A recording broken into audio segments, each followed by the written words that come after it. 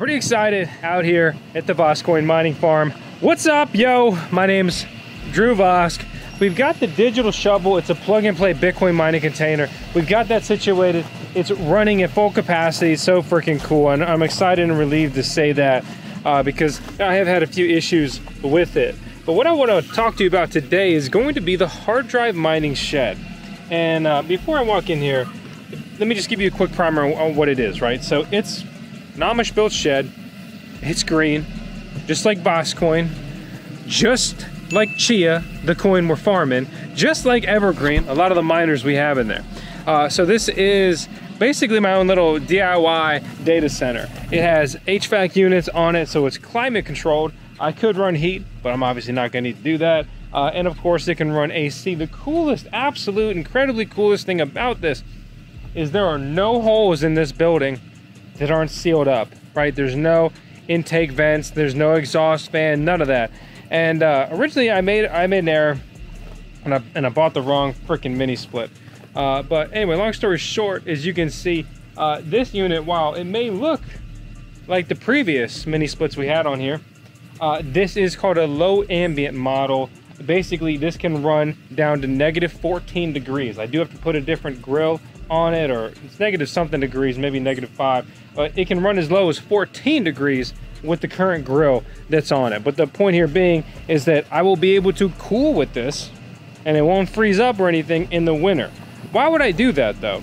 So I'm hard drive mining, and I finally got my gear actually in the hard drive mining shed.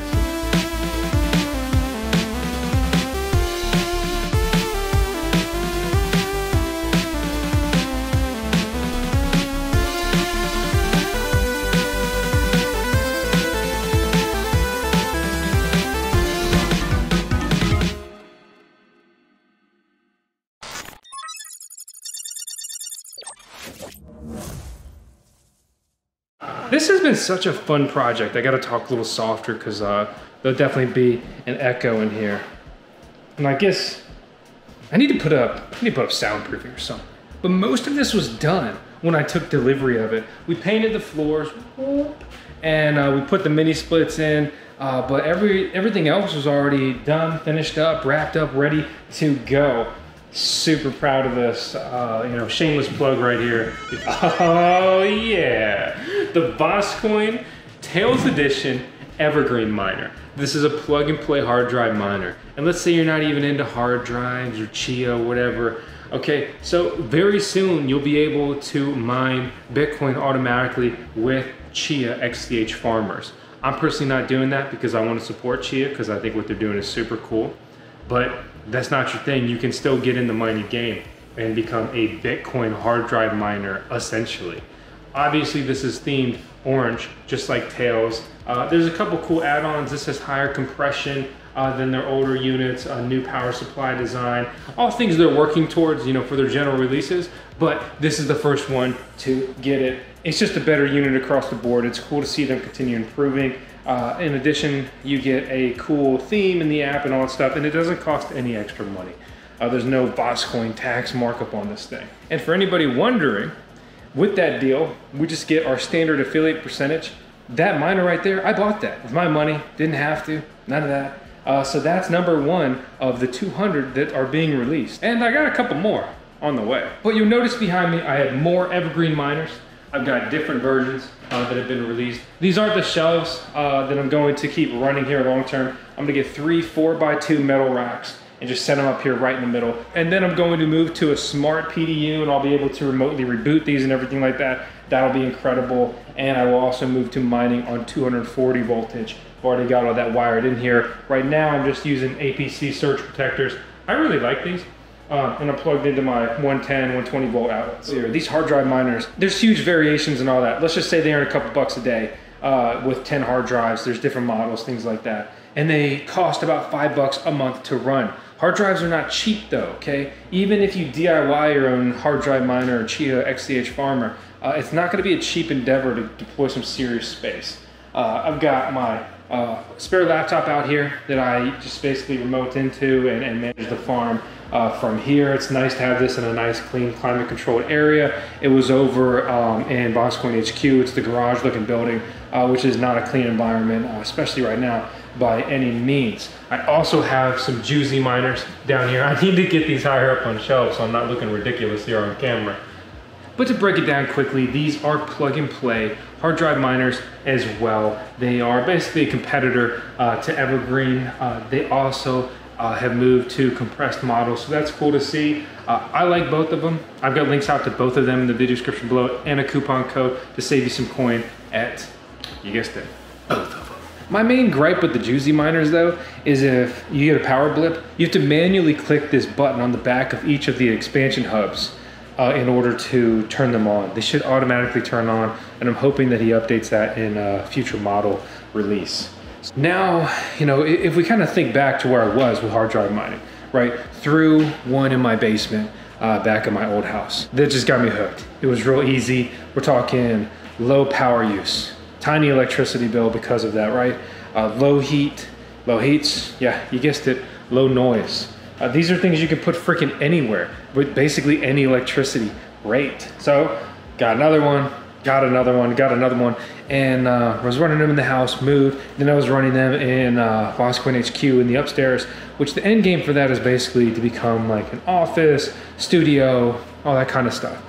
So they weren't really supposed to be there forever. Now with this, I've got a climate controlled environment. I need to clean it up a little bit, organize it, and get better shelves and all that. But basically, I've tried to make this nice and minimize my input because I'm still pretty strapped for time with all my obligations and mining farm build out, and of course the VoskCoin YouTube stuff. I've got a 200 amp panel in here, and I actually pulled this off of the gray mining shed, which will soon become an immersion mining shed. And I want all of my juice available for that. So I've already been approved, and it's just waiting on the electric company to come out and do it. But to install a new electricity service out here, it will be single phase, and that's going to be the final piece I build out as I continue pushing for 3-phase. Hopefully I will have 3-phase at the VoskCoin mining farm in about a year. But something like this building, I'm just going to leave it on single phase, so I'm not going to lose money doing this later on, and I'm not going to like absolutely need a super low electricity rate because I will get a better rate on 3-phase than I do on single phase electricity. You can see my L6 30Rs. I'm going to run PDUs into those, and that's also going to be what powers my server rack. I'm going to put the server rack over here. I'm going to put a desk in here, so this will double as a field office for me with climate control, which would be really appreciated because normally when I'm out here in the summer, I'm sitting in, you know, my truck running AC, you know, wear and tear on that, wasting gas. So I'll just be able to basically get free AC because I'm already buying it to have all this stuff run in a cool environment. When it comes to running gear like this, I'm getting better efficiency by operating this with HVAC, with cooling. Better efficiency means that they will consume less electricity. Hopefully, eventually at scale, that alone would compensate or, you know, basically break even on, say, running that unit. But even more so with that efficiency, they don't get drops in performance. And that means that they will mine more, they will mine faster, I will earn more, I'll mine more coins, I'll make more money. At some point, this is the right decision, it makes sense, and it's going to increase the life expectancy of all of my hardware. Hard drives, they're not the most robust piece of equipment. They are a computer part that has moving parts. So by keeping them in a clean and cool environment, they're just going to last longer. Leave yourself outside for a day, and then put yourself in a nice cool room for a day. Which one did your body thank you for? To bring it back to the deployment out here, you will notice I have 2 heads in here because I have 2 mini splits in here. Very, very simple, very straightforward reason. Redundancy. One goes down, fire the other one up. No downtime on the farm. Okay, I'm planning for a bull run. I cannot quite literally afford downtime in a bull run. Honestly, this isn't the most lucrative endeavor right now. Some people are laughing down in the comments on YouTube and crap talking me on the ticker talk. Well, chill out, dude, okay? Everybody looks like a maniac in a bear market or suppressed cryptocurrency market. But hopefully Chia and many other cryptocurrencies hit a new all-time high. And if they do, I'll already have the mining farm. I'll be a very happy man. If they don't, well, this is a very long-term viable operation. Chia has committed to proof of work. They've committed to being mineable, a mineable coin. This climate-controlled environment will basically make this maintenance free, essentially. There's no cleaning, it's not dirty. I'm increasing the life expectancy of all this gear by running it in the HVAC climate, right? So I'm not setting this up to mine today, tomorrow, and to be rich next year. I'm setting this up, I'm gonna let it run, I'm gonna let it eat for years. And I think that's the difference. I mean, I've got the long-term focus, I've got the commitment, I'm gonna let this ride and see where it goes. And that's why I'm taking the time and I'm trying to, build out this mining farm infrastructure the best I can. That's why I'm not running over a Wi-Fi mesh network or hotspot or none of that. I've got a hardwired internet between the buildings, right? And then I plug it in to a router, and then I plug it into my network switch, then everything works. So we started doing something I think is really cool, I'm really proud of.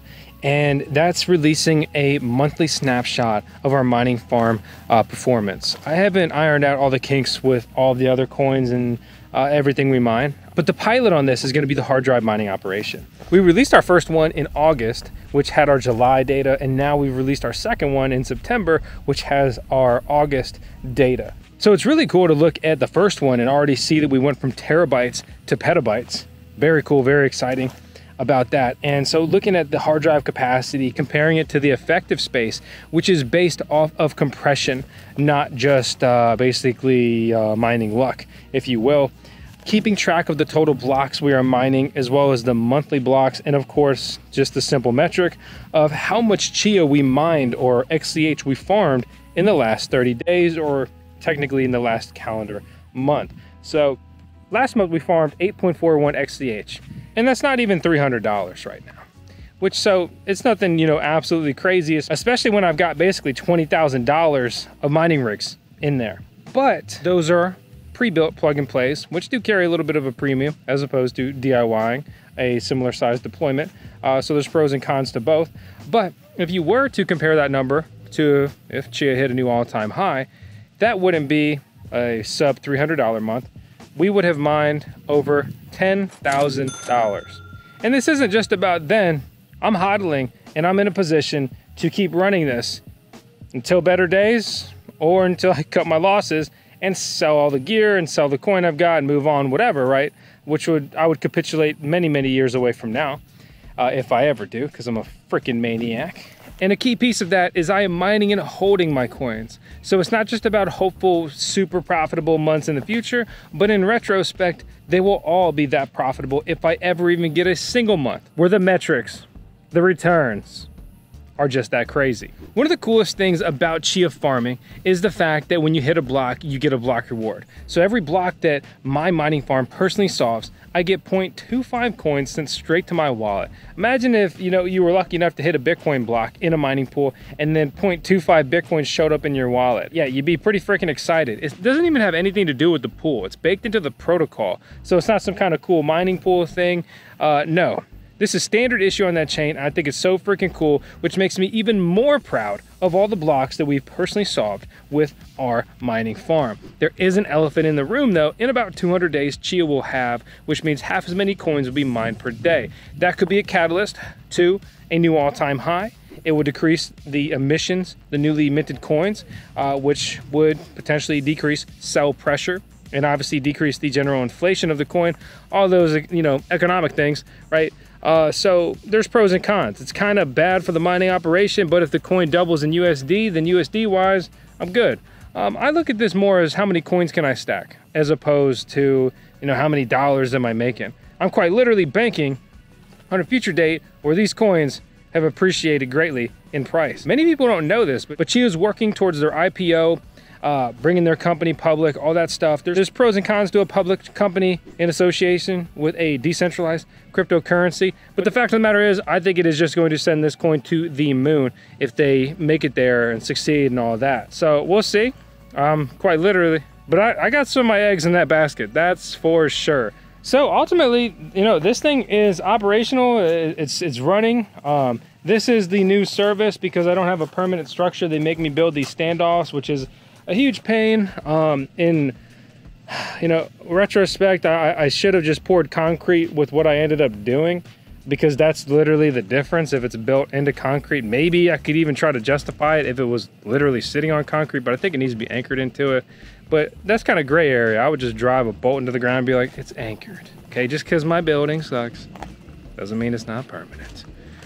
Either way, got the standoff service here. Obviously, I'm missing the meter. This will be 400 amps, so 200 amps will go into the hard drive mining shed, and then 200 amps will go to something I'll hopefully have there.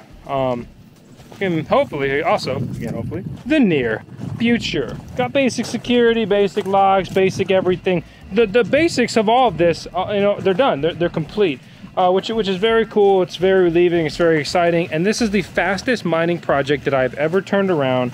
That, you know, I would consider a larger scale, or I mean, it's very large scale for me and what I do. And Alexa, Miss Vosk, she's incredible. She helps me with a lot of things. Ultimately, most of this is my to-do, my burden. I think some people can, I've noticed, be like very critical, like, why aren't you doing X, Y, Z in the comments? But it's like, damn, man, I'm like only one dude. I can only do so much stuff all the time. I mean, I try to get it done. I grind. I also have a lot of other obligations, and I like to spend, you know, some time with friends, family, all that stuff. And obviously, the venerable Tails Vosk, RCHO, our Chief Hard Drive Mining Officer. Oh man, AC is incredible. It really is. It's like I do a lap around this thing. I'm sweating. It's like 100 degrees outside. It's cool 69 in here.